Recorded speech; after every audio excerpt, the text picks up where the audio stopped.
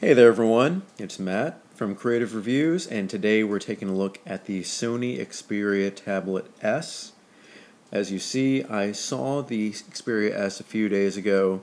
Its release date is September 7th, 2012, that's a Friday, and it's an upgrade from the original Sony Tablet S. They've added the Xperia name to it to make it part of that Xperia ecosystem which you first see with the smartphones that they have out. They have a nice line of smartphones that's out.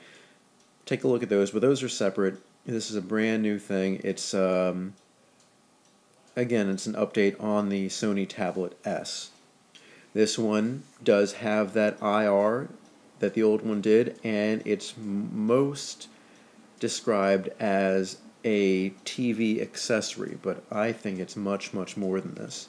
Before we continue with the information, let me go down the specs. We're going to begin with the camera. The camera resolution on the rear is an 8 megapixel camera, and looking at it, it was pretty clear, but I don't like that the viewfinder, when you use the camera, doesn't allow you to see the entire screen.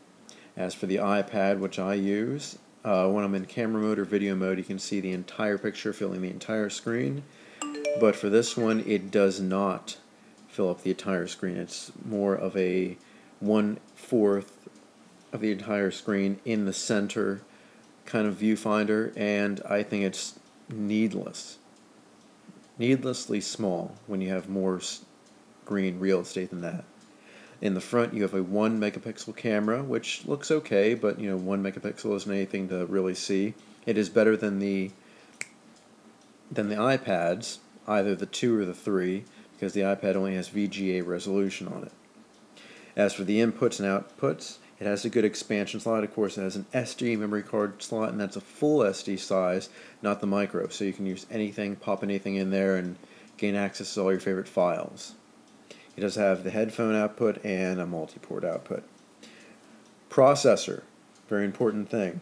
The processor type is an NVIDIA Tegra 3 Mobile.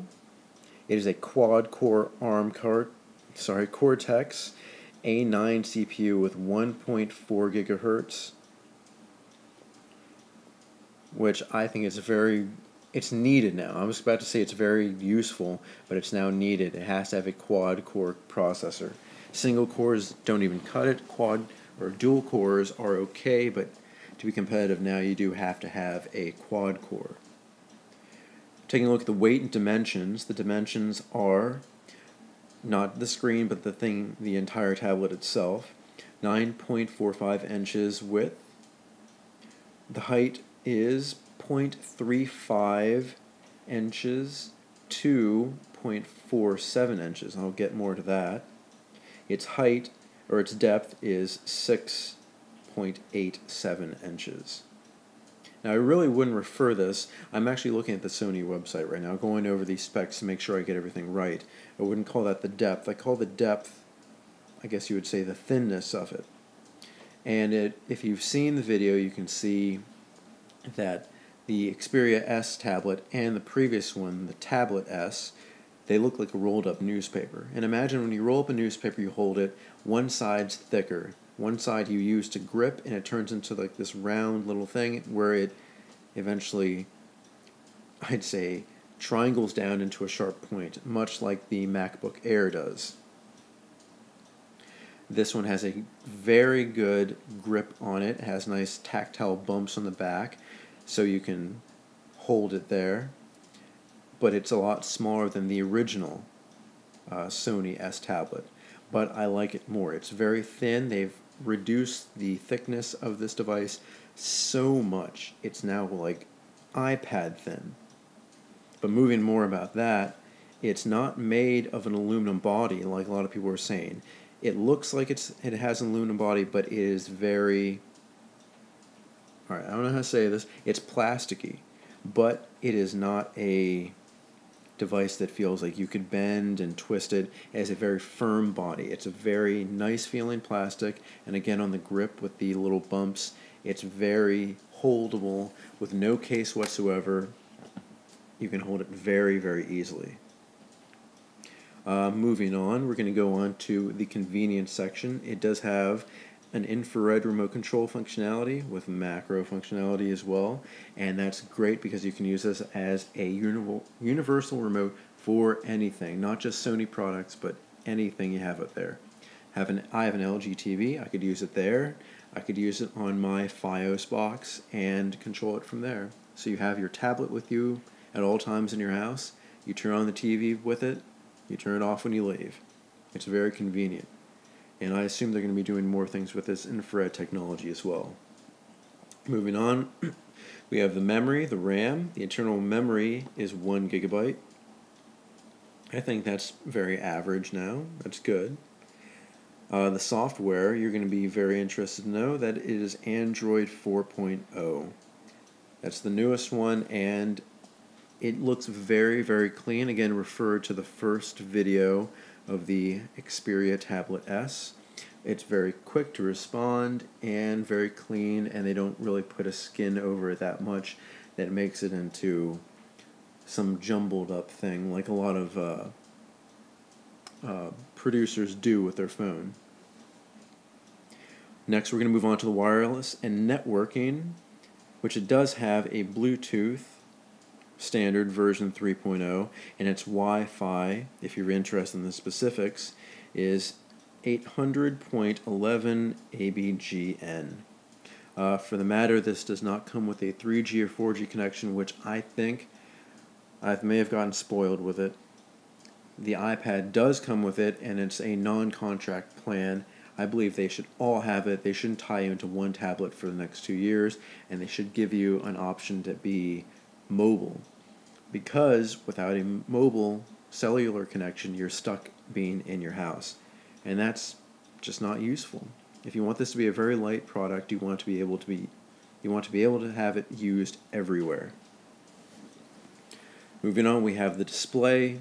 The display technology is a TFT color LCD. Its resolution is 1280 by 800, and the screen size is 9.4 inches.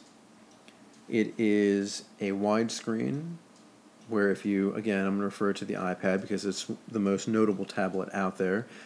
The iPad has a 4:3 screen ratio. This one has a 16:9 widescreen ratio.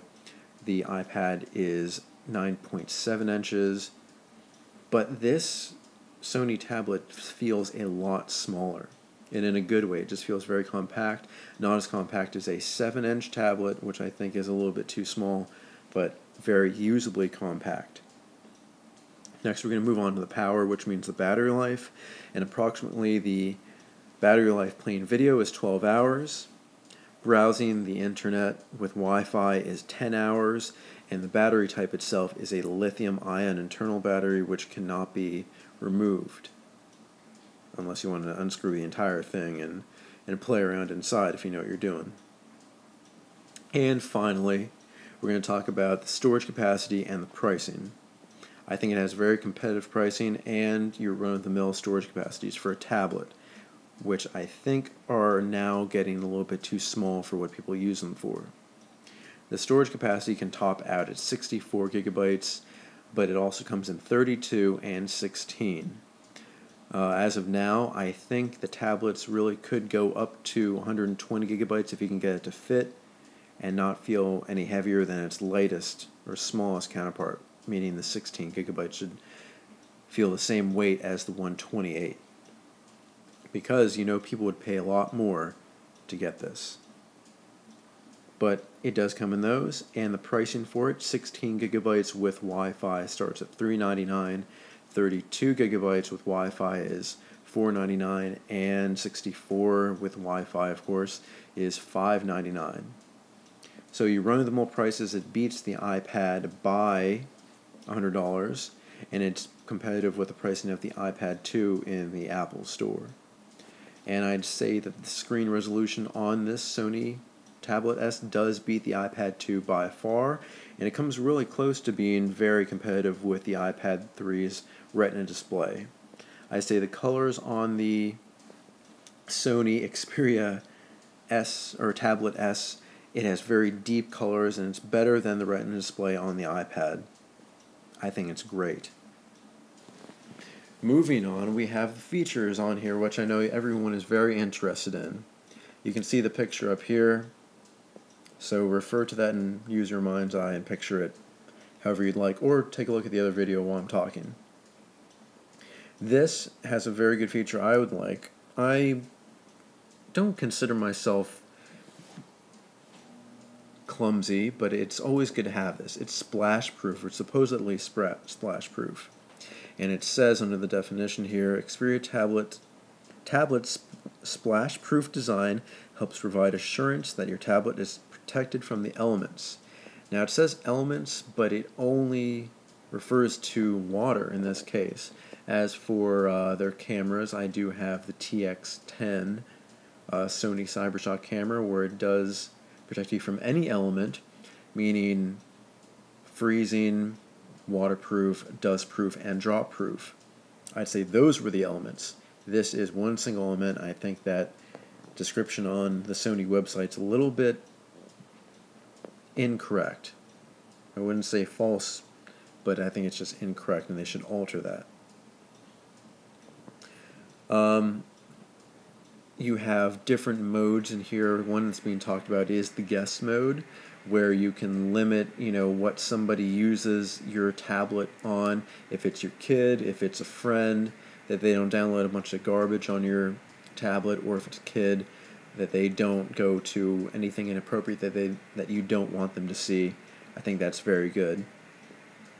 Of course, since this runs Android, you get the Google Play Store, and as of now, on when it's released on September 7th, 2012, you get $45 in feature films from Google Play, which is a good little, reason to get this thing. As of now, it's not been released yet. It's being released on September 7th, on Friday, and it's expected to do well. It got a really good review from CNET. It's a really nice tablet, and I think the accessory that will make this is a little carrying case that comes with a keyboard in it. Now, if you've seen anything from the Microsoft Surface tablet, this almost matches it, but of course, it's not a Windows tablet, so it doesn't have the mouse function. Take a look at the picture here in front of you. You can see the tablet sitting up on its case, and you can see that there is a keyboard in front of it. Now that is a perfectly flat keyboard. It's not raised at all. It does not click whatsoever, and it's much like using the touchscreen of any kind of device, phone or tablet. And it's about just tapping, but I tried it in store and it's extremely responsive. Although there is no pressure or vibration or anything to indicate the key is pressed, you know it's pressed because the keys themselves are like almost plasticky flat, whereas the spacing around the keys, it does feel like a soft material, like velvet or some soft material. So you can tell when you're touching something that you mean to and when you're not. And it's very easy to use your home row keys and type very fast on this. I was very impressed by this case. The case does come it doesn't come with it, but it is an accessory for $99.99. And it's something I would suggest to get, although with this little newspaper design, I don't think you need it unless you want to be using this keyboard accessory. Speaking of the keyboard, on the device itself, it's very responsive. There's no tactile feedback, at least that I had turned on, but it runs very well. It's really quick and responsive. So I just wanted to give you a review of the upcoming Sony Xperia Tablet S. I think it's going to do very well. Sony's expanding the Xperia line to a lot of different devices, and I think they're doing a good thing. It was a really great update, needed update for its Tablet S, and I hope it does well, and I'll be doing more reviews on this in the future. Okay, this has been Matt from Creative Reviews, and hope you follow me on Twitter, find me on Facebook, WordPress, like just like this, and comment on it. Alright, and I'll see you guys next time.